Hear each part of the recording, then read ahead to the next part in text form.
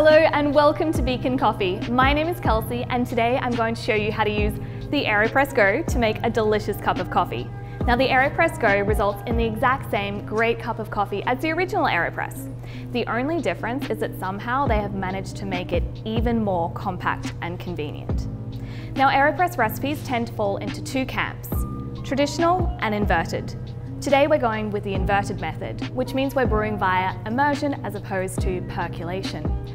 We're going to be using a brew ratio of 1 to 15. That means we're using 15 grams of coffee and 225 grams of brew water.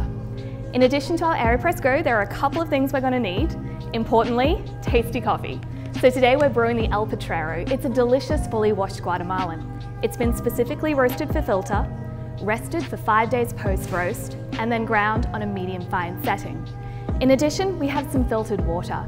Ours is sitting at 194 degrees Fahrenheit, or just off the boil.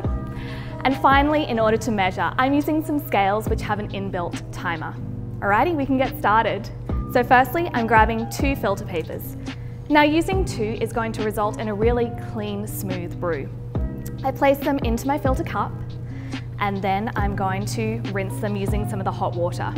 Now as an added bonus, you can do this into the serving vessel you're going to be using, and effectively it's preheating it, just don't forget to tip out the rinse water. Righty, now we can assemble our AeroPress for the inverted method. To do this, it's really simple. All we do is grab our plunger and place it with the seal side up. Then we grab our brew chamber and we have our wide neck up. Going to pop it on there and inserting it just far enough down that you have a nice even seal all the way around. Now it's time to chuck in the coffee and place it on the scales. To start the brew, I'm going to use a bloom. Now to do this, I use 30 grams of water for 30 seconds. I tear off my scales, I start my timer, and I add in 30 grams of water. I'm giving this a gentle stir, and this is just to evenly saturate the coffee grounds. We don't want any sitting high and dry.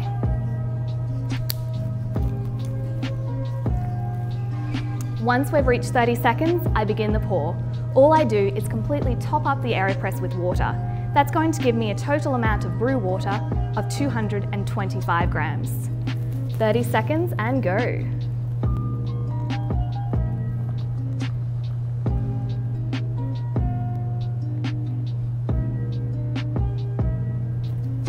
And now we wait until the timer hits 2 minutes. In the meantime, I can remove my AeroPress from the scales. We never, ever push down on scales. I'm also going to add on my filter cap. Now it's really important that you lock this in, because if you don't, when you tip the AeroPress upside down,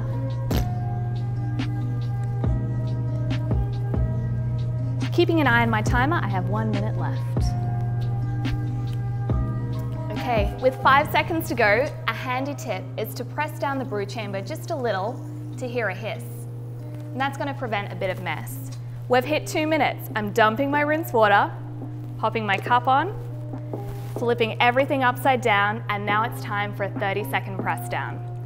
What you're aiming for is an even, gradual, and consistent press down that takes about 30 seconds, giving us a total brew time of 2 minutes and 30 seconds.